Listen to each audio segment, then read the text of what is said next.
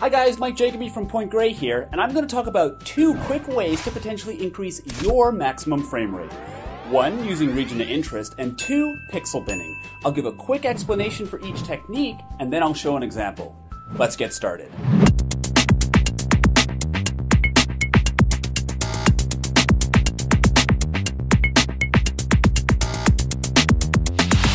Region of interest, also known as area of interest or sub-windowing, allows the user to select a specific portion of your maximum resolution for the camera to transmit. Region of interest enables the camera to send images at faster frame rates because the camera skips the areas not selected. Now, not all camera models scale up the frame rate the same amount when you reduce your resolution. To get an idea of what sort of frame rates you can expect from setting the lower region of interest, download Point Grey's technical reference manual for that camera family you're interested in. In section 8 of each manual, Point Grey tests common resolutions and posts the resulting frame rate increase. The second technique to increase frame rates is called pixel binning. This technique involves taking groups of pixel values and combining them into a single value by either averaging, adding, or ignoring the values. This effectively reduces the resolution and allows for a higher frame rate. Again, download our technical reference manuals as we explain each type of binning technique a model supports and test the amount of frame rate increase you get by applying it. Okay, so how about an example? I have here our compact Chameleon 3 camera with onsemi's high-speed Python 1300 global shutter CMOS sensor.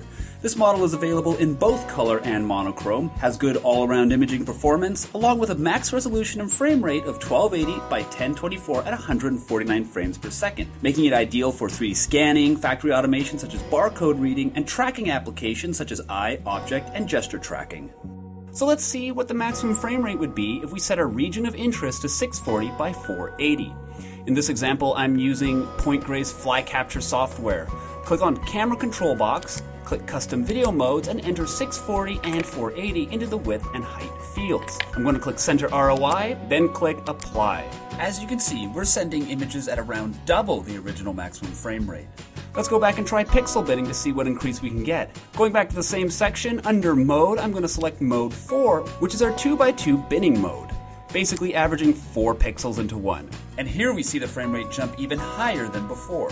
Now, different camera models as well as different software will allow you to access and change these settings different ways. So refer to your camera and software manual for further instructions. To download Point Grey's technical reference manuals with region of interest and pixel binning mode information, please visit our downloads page at ptgrey.com/downloads.